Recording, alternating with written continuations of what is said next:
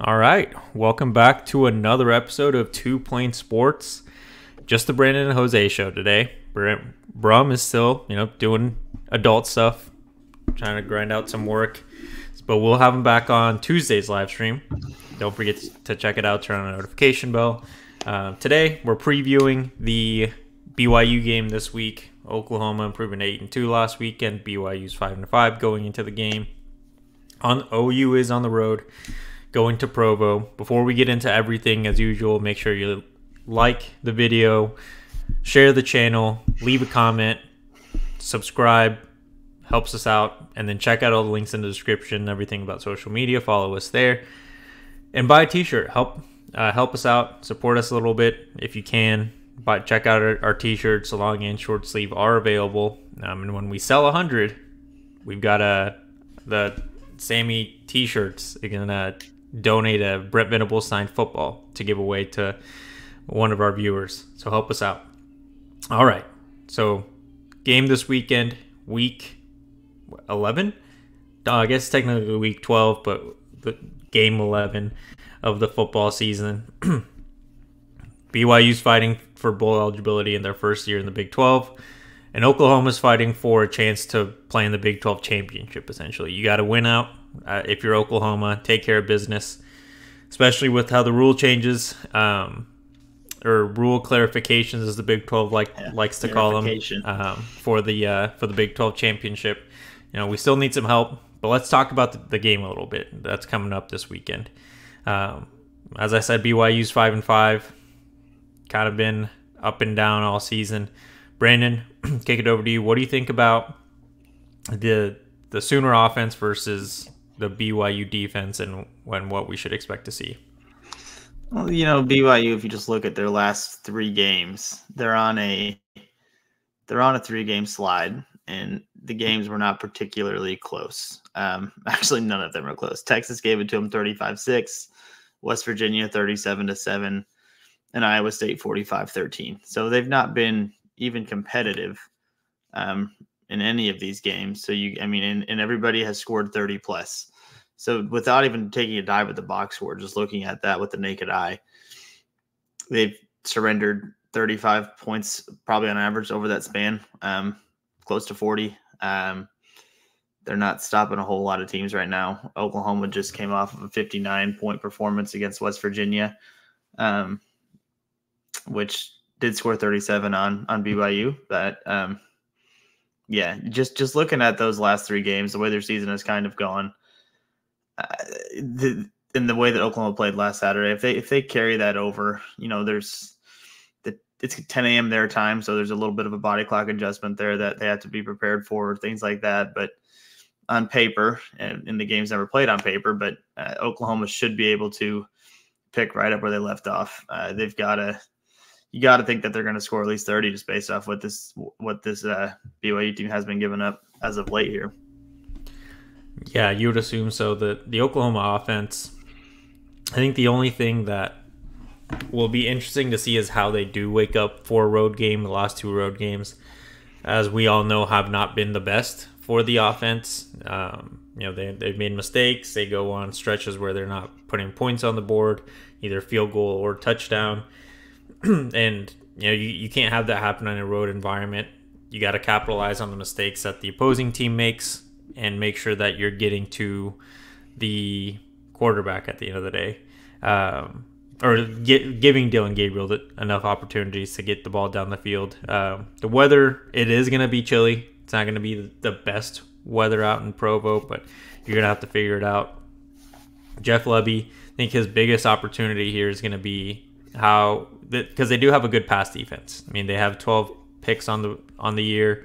Their 2 starting corners are responsible for 7. Both their starting corners and their starting safeties get their hand on the ball a lot. So it's going to be tough to take shots down the field. It's definitely going to be an opportunistic situation there when you do take those shots. There's going to be a lot of dinking and dumping. And I would hope at least, Gavin Sawchuk is going to have a big game against BYU. Their run defense is okay, not great. Even their coach has brought it up, like the biggest difference between where they were last year and where they are now competing in the Big 12 is the size of the trenches. They're getting pushed around a little bit more than they're used to. They're still having to adjust to that. And they've only won 2 games in conference. And with the last win they had, both overall and in conference, was against Texas Tech. And it's been a month since that happened. So they've got their work ahead of them. The Oklahoma offensive line looked much better last week. It's really just that road aspect that's kind of a thing to watch out for. Can they wake up? Like you mentioned, it is a 10 a.m. game. So how does that affect them? Elevation is significantly higher than Oklahoma. So are they high? Brent Venables mentioned in his press conference. I'm sure Schmitty's addressed it, but hydration's super important. It's going to be hella dry up there. And I hope they have plenty of oxygen tanks, because we're going to see a lot more rotation for everyone on the field, whatever position is. So maybe that some of that rotational stuff that was happening early on in the year with the offensive line might actually benefit them this week. It's interesting what you brought up with the pass defense, because as you were saying that, I just took a look at the box scores. And granted, the scores, as I mentioned, were ugly. I mean, they lost by 30 plus in all of these last 3 games. So take what I'm about to say with a little bit of a grain of salt, I think. But they held Malik Murphy to 170 yards passing. West Virginia as a team was like 230. But again, they played 2 quarterbacks. So I assume at some point Garrett Green was yanked from that game because they won 37-7. And they held Rocco Becht at Iowa State to about 205 yards. So I am going to agree with you on the pass defense thing without having watched the games at all, because with the score so lopsided, who knows if they're just run heavy. But the run defense for them the last 2 weeks, looking just at the West Virginia game and this Iowa State game. Iowa State ran for almost 250 yards on like 35 attempts, average almost 7 yards a carry. West Virginia was well over 300 on the ground, averaging 7 yards a carry. So this is going to be a big game for the offensive line. They should be able to push those boys around. They're clearly not stopping anybody right now. Maybe the short pass game to establish the run should be a big day for Gavin, Tawi, whoever's going to go out there. Let's look for the backs to lead the way instead of Dylan with eight scores last week. Yeah, and even Dylan Gabriel might have a good game on the ground. He's very effective capable when he runs. Yeah. And again, weather's probably going to play into that. Being a little bit colder, trying to adjust to that, have their bodies warm up, Dylan's arm warm up a little bit. You got to take those shots to open up that field. But the run game is going to be essential. Not just that, but time of possession. At the end of the day, whoever's going to win that and make the least mistakes, more than likely going to be the winner of this game. And for the most part, BYU keeps time of possession pretty well. I think they're averaging like 28, almost 29 minutes per game with the ball. So while they do turn the ball over, they are high-scoring games for the most part. So the opposing team is giving them the ball back, but they are able to manage longer drives, which again puts the defense in a tough spot, both with the elevation change, being colder. They're going to be out there a lot. The biggest question here for me, and I guess let's flip it over to the defense now, the Oklahoma defense versus their offense is going to be how, because the BYU offense does well at running to the perimeter, the corner spot. They're going to be important when it comes to tackling, especially in the open field. Billy Bowman's going to be important as he is every week. Who's going to be out there? In a road game, you can only travel with so many guys, and that corner spot is already depleted with injuries. Is Gentry Williams healthy enough to come back and play for even 50% of the snaps? Makari Vickers. We're probably going to see quite a bit of guys out there. Yeah, no, for sure. It's going to be interesting as far as who goes out there and plays corner. But on the same token with Brigham Young, they seem to be able to defend the pass pretty well, but they can't pass on offense. And they're without Keaton Slovis, or they have been, as of late, but they've just not passed the ball very well with Rhett Slaff here. He's got about 100 yards a game the last 3 weeks or so. That's an average. So, he's not tearing it up. But their running game against Iowa State, they have almost 200 yards and 5 yards a carry. So, yeah, they are going to hit the outsides. I think it's going to be a lot more contained on that. I think before it even gets to the corner level, it's going to be a big game for the edges, whether it's Rondo Bosworth, Trace Ford, Ethan Downs, PJ, whoever's out there on the D end, or Canick or somebody on the outside and then the linebacker spot. It's going to be a big day for them to pursue the ball well, kind of try to shut that stuff down before it reaches the corners and the rest of the secondary. Yeah, for sure. And you mentioned the quarterback position for BYU. Their starting quarterback at the beginning of the year was Keaton Slovis. Weirdly enough, it's a thing now in college football, the journeyman of probably one of the first journeymen of this era of college football. He started at USC, moved on to Pitt, and is now at BYU. Him and JT Daniels. Kid's name? JT Daniels. Those guys are both former USC kids, yeah. Journeyman. Both. Pretty sure they were even there together. They're doing college forever. Hopefully they've got their doctorates at the end of this year. Who knows? They might play one more year of football somehow. But yeah, Keaton hasn't been healthy. He's missed the last 2 games. Last time he played was against Texas. So been nearly a month or 3 weeks since he's played. Their coach did mention that he's been practicing, but they're not naming a starting quarterback. So this is eerily similar to that Kansas game where Jalen Daniels was questionable all week, even went out there for warm-ups before the game, ended up being Bean. I wouldn't be surprised if it's a similar situation where they're probably not going to name a starting quarterback. Some rumors going to come out before the game on Saturday saying it's probably going to be the backup Retzlaff. And we probably see Keaton Slovis out there taking a couple warm-up, taking some warm-up reps and then just sitting on the sideline to kind of keep the OU defensive staff guessing. I think BYU's chances are very slim, just no matter what going into this game, just looking at what they've done this season, recently, everything. But if Keaton Slovis doesn't play, I think that very slim chance goes to absolutely zero. I think if BYU wants any chance to become eligible this weekend, it's going to have to be on the arm of Keaton Slovis because this Jake Retzlaff kid, no offense to him, he's not very good. He borderline, I would say, stinks. He's got about 300 yards, 1 touchdown so far in 3 games. He's a little bit mobile. He had about 7 yards rushing last week, but I agree with what you're saying. It's going to be a lot of smoke and mirrors all the way up this week with who's going to play, who's not going to play. I think you're right. I think we can very well see Slovis warm up just to try to throw it off. And if he plays, he probably won't be 100%. He'll probably be rusty, having sat for the past 3 weeks. But if the Cougars want any chance at all, it's going to have to be with Slovis because they're just not getting it done with Retzlaff. And their fan base has to show up. Like that's probably going to be a huge component in this because it is early. It is at BYU. If they can become an element to the game early on, it could be a tough one. I agree with you. It doesn't seem like on paper this should be a close game. And BYU does have tough 2 games to end the season and their hopes of becoming bowl eligible. Obviously Oklahoma this week, and then they end the season at Stillwater. So not easy matchups for them, especially when their run defense hasn't been the best. And who knows? Maybe Oklahoma State's reverting back to what they were early on in the season, can't do anything on the offensive side of the ball. And Ollie Gordon, what is it? Ollie Sanity or whatever is done for the year. He did put up a mean 25 yards against the Knights.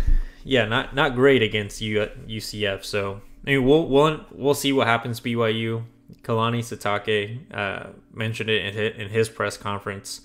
They're having a tough time playing complementary football just as a team. Their offense shows up a little bit and their defense gives up big plays to the offense on the coming drive. Versus Iowa State, they started awful. They had, they started with the ball. Quarterback threw a pick on the first or second play of the game. Iowa State scored a touchdown. And second, they didn't even get a second drive. On the Iowa State kickoff, they fumbled that, and Iowa State got up to a 10-0 lead before they could even get the ball moving on the offensive side of the ball. So they're definitely prone to mistakes. The change from, what were they? They were independent, right, before they moved to the Big 12 this last year. I thought for some reason they were Mountain West for one point in their career. I'm not sure. I can't remember if they were independent or in a conference. But either way, their move now to the Big 12 year 1, it's clearly something that they're having to work on the depth, the competitive depth, as Brent Venables and this staff like to talk about, is something that they're going to have to work on over the coming years. But he's a good coach. If at some point BYU decides to move on from him, he would be a really good guy to try to for Oklahoma to try to snag. It seems like he has similar values to Brent Venables.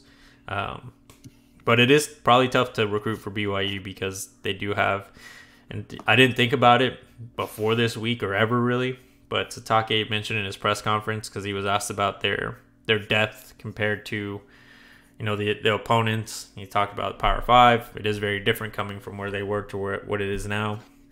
But he mentioned like he's confident with guys coming in through the high school recruiting level and then guys coming back from their mission trips.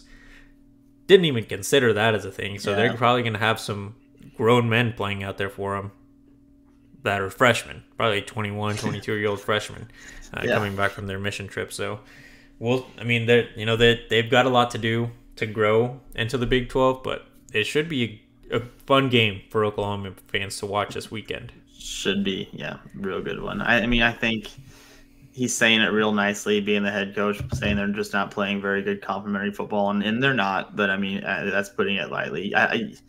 You don't lose 3 straight games by 30 plus just by not playing great complementary football. At some point, you're just going out there and you're getting your tails kicked, and that's right now what's happening to BYU. Yeah, I think Zach Wilson was a BYU quarterback, wasn't he? Yeah. I think both BYU and Zach Wilson wish he was back in college. That's probably the best time of his career playing football and probably the best they've had for a while now. Yeah, they were rolling with him. And you were right. They were independent. They I Googled it. It looks like they left the Mountain West in 2010 and were independent up until obviously joining the Big 12 here. Yeah, I mean, year one in the Big 12, year one being in a conference, let alone a Power 5 conference, isn't going to be friendly when you haven't had to compete against that level of football week in and week out. We'll see what happens to them. Hopefully they find bowl eligibility in the last week of the season. That would be just the greatest. That'd be a great scenario.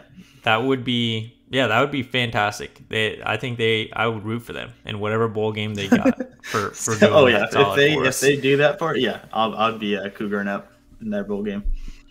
So let's wrap it up for the video predictions and then a couple key players, one on each side of the ball for Oklahoma. Brandon? Yeah, so I think BYU they've been getting boat raced. If they want to win this game, it's gonna have to be, like you said, the home crowd's gonna have to show up. The weather is gonna have to cooperate with them, and maybe it messes up Oklahoma. They're gonna need the opposite of their start against Iowa State. They're gonna need Oklahoma to kind of have those blunders.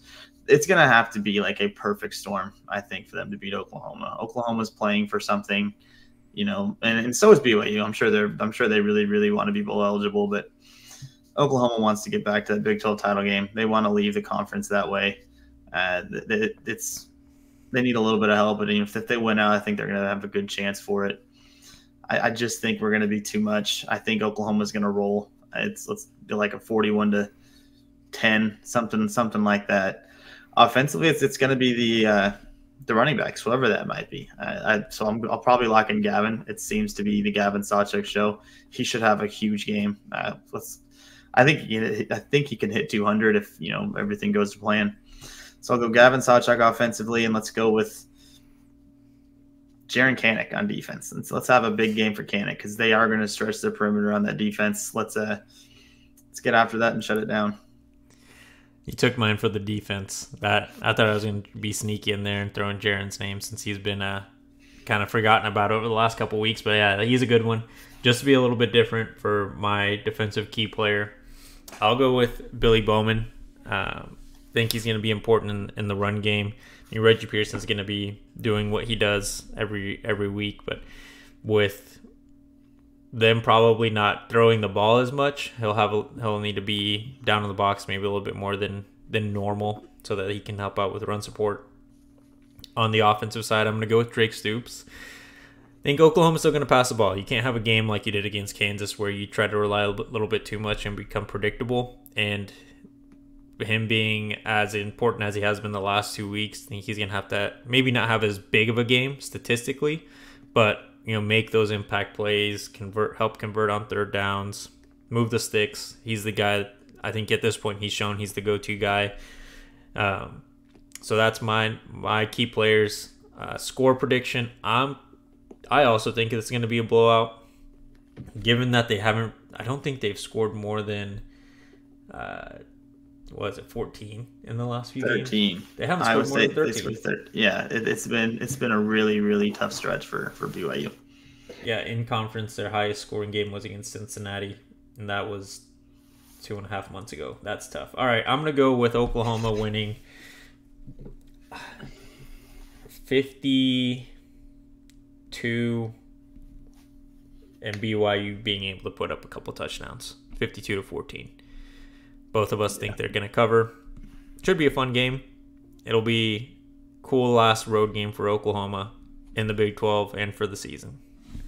Yeah, it's a good one for sure. It's the last year that OU fans will get to be able to go to Provo, probably for potentially ever. You're going to be there. That's pretty awesome. So if you got nothing else, the end of the video is going to be obviously your score prediction because it's a preview video. But if anybody's been to Provo, drop the spots because like Jose will be there. You know, maybe him and his dad can go check out some cool restaurant recommendations or whatever. Yeah, and if you know a bar or two in the area, you know, I did have to Google their alcohol laws. Not friendly, dry state, dry area. So if you know somewhere I could have a few beers after the game, I'd appreciate it. There it is. All right. Thank you guys for watching. As mentioned at the top of the video, like, subscribe, comment. Let us know what you think. Do the end of video challenge. Check out all the links in the description. You can follow us on all social media. Check out our t-shirts. If you don't want to buy one, please share it at least. Maybe someone on your Facebook or Instagram or Twitter or whatever wants to check them out and purchase one. Thank you guys all for watching. We will see you on Tuesday.